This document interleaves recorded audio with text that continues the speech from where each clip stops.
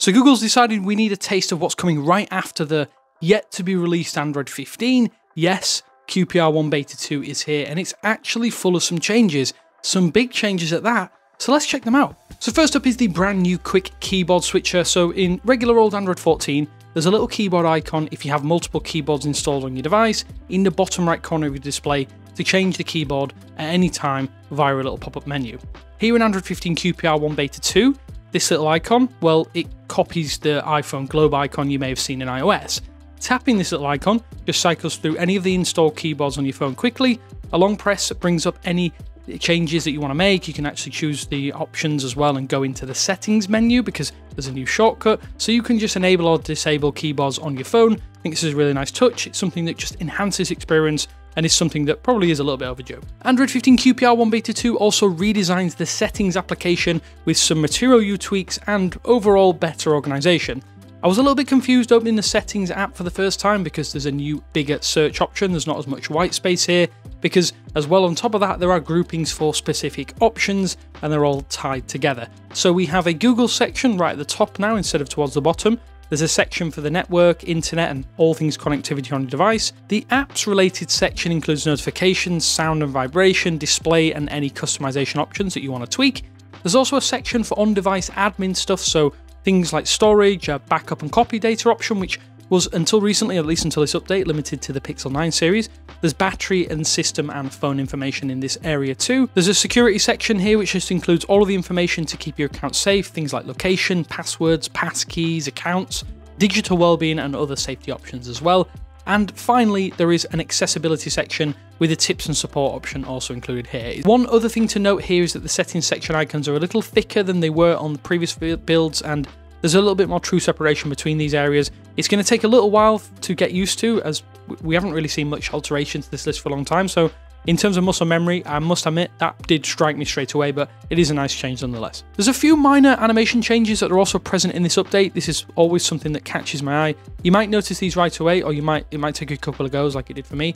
The lock screen, it seems to have a little bit more of a pop and a bounce when you actually tap to activate it from the always on display or the lock screen itself. I think it's super minor and you probably wouldn't notice unless it was pointed out to you. There's also, when you open applications, there's a really minor change to the animation and a very brief blur of your wallpaper that I think is almost impossible to notice right away. iOS does something similar, so it's not all that new, but it is a slightly different change. It just means when you're opening applications, if it does look a little bit different, this is probably what you're seeing. If you use a color correction mode in Android 15 QPR1 Beta 2, this adds an option to adjust the intensity of the color correction itself.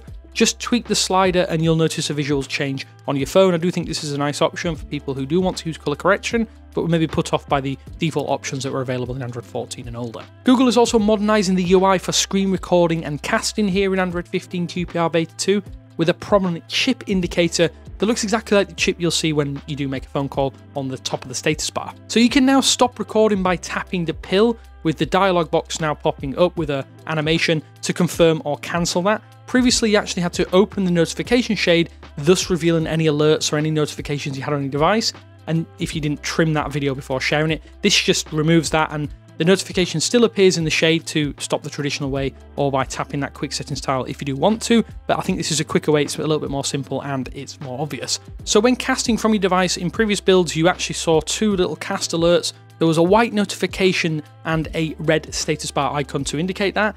Like screen recording when you cast from your device now in this update, there is a chip next to the time which also features a stopwatch, which I think is a nice consistent touch that does help you when you're casting to other devices, just knowing how long you're doing that. And if you've forgotten to do it, it also gives you that little time indicator as well. Another change here that you might notice is when you get a notification when doing things like watching a video or playing a game full screen, basically anything in a landscape, there's a return of a smaller notification which you will need to tap to expand. I think it's helpful, but it would be nice to be able to adjust or enable or disable this if you want to. You have to tap this to see all of the data, all of the information, and access those quick reply and quick reply options. One thing to note is that notification cooldown is also available here in Android 15 QPR Beta 2.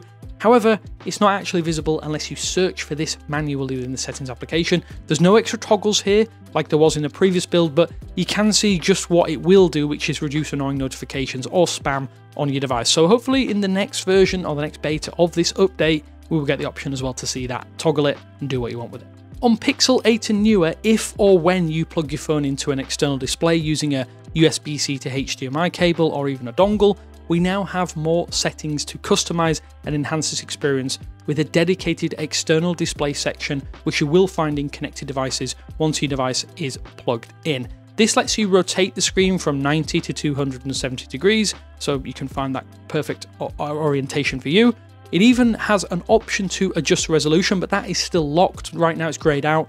It is locked now to 1080p, at least for the time being, but I do think it would be great to get even more options like higher resolutions and even low resolutions if you do want to adjust that, affect that on the displays you're using, or even a frame rate adjuster, which I do hope we get later down the line, as it would be really nice to have that option on external displays. The final big changes, and these are big changes, come for the Pixel tablet specifically, which I think deserves a little bit more love from Google wholesale anyway. So if you do have a Pixel tablet and you install this, you will finally now have access to lock screen widgets on the Pixel tablet. The only downside is that this is, again, only available for the tablet, at least for now. When you have a tablet updated to this update, go to settings, display and touch, and then the lock screen option, then toggle show widgets on lock screen. For me, this was enabled by default actually once I updated this. Once your device is locked again, go for the lock screen, just swipe right and you'll get a default layout with an update to almost fully customize this section, as you can't put the widgets exactly everywhere you want on screen. It's more of a grid format. Google's pop-up explainer of the function itself doesn't mention third-party widgets, but it should be able to use any Android widget that is on your device or pre-installed on your device if you do want to. I think it works really nicely, and you'll get all kinds of quick information at a glance without needing to unlock or open your tablet. And I'm hoping this does come to phones too, because it feels like a throwback and a forward-thinking option at the very same time, and it's really nice to get that at-a-glance key information without having to unlock, especially with such a big device. The biggest though and most exciting change in Android 15 QPR1 Beta 2 is a new dedicated desktop mode for the Pixel tablet specifically. So this is a long time in the making, and it creates a brand new experience when you do enable it. You will need to go to developer options and enable free from Windows. Then after a reboot, you will have this new functionality right away. So any app that you open might initially launch full screen like it would do previously, but there's now a little tab, or like a pull tab at the top of the screen itself, that you can tap or pull down to change to a floating or resizable window. You can full screen again with the little tab icon to close like you would on a desktop, or the X itself to close the application. That's really similar to how you would do on Chrome OS or even Windows. There is a little app icon in the upper left of the app info bar. Tapping this lets you access things like split screen, full screen, or windowed mode options. Tapping the top bar itself also expands into that sort of full screen view, but with those floating options intact. I think one of the best changes here though is that if you drag out individual Chrome tabs, they're treated as individual app windows. So you can split screen Chrome tabs and have multiple open at the same time, which I think is great for multitasking. And it's something that has been missing on the Pixel tablet and even the Pixel Fold, I must admit. What's interesting is that if you have apps open in the background, like you probably will anyway, just dragging down using the pull tab brings them into this multi-screen view. Then in the recent section, you'll see the main desktop view with all of the apps open rather than as individual apps like you would on your phone previously or your tablet previously. The multi-view is actually treated almost like one big app instance, so all of those are collated into the one place. So closing this itself will close all of the apps you've opened here or are using within, and it will just exit this multi-screen mode. I think having a mouse and keyboard paired to your device is essential to get the most out of this new mode, because you can use it a lot like a mini Chromebook, although without some functionality. Using a mouse lets you resize a little easier with the cursor itself, which I don't think works all that nicely with touch controls, but touch controls do work, I must admit. I can't seem to get some of the supposed keyboard shortcuts to work on my Logitech Bluetooth keyboard. Maybe it's because it's designed specifically for Mac, I'm not actually sure. You should also be able to hide the persistent taskbar here as well, but again, this doesn't seem to be working all the time. That said, the old Command and Alt Tab function, which you may use on desktops and on laptops as well, it's not really new, but I do think it works really nicely here, especially as you can have multi-windows open and switch to them really quickly. Also, when you open an app from the taskbar or even the app drawer itself, There's a really lovely card style animation when the app itself comes into view or floats into your screen. Each of these little floating windows also has a nice little drop shadow that really is nice and cohesive, and I think it looks great. Visually, it's a treat, and it does work really well on these bigger screen devices. I like it, and I do hope that this entire function gets better over time too, because Google is adding this as a preview in this particular build. So yeah, that is Android 15 QPR1 Beta 2. This is technically the update that's going to come after Android 15 drops in October. It's confusing, I know, but it's actually pretty cool, and it's caught me off guard how big this update would be and how many changes that Google seems to be bringing to the board.